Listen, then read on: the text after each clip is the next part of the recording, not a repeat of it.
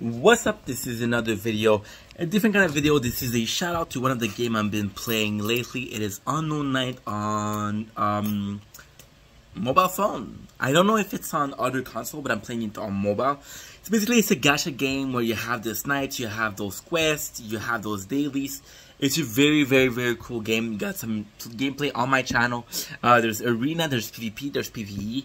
There's some construction, so you have to manage your base. You can get some resources from your base. They're very generous with the rewards. I did pay, however, to get the ads off, because there's way too many ads. If you manage to pay this, not to get any ads, the game is so much fucking fun.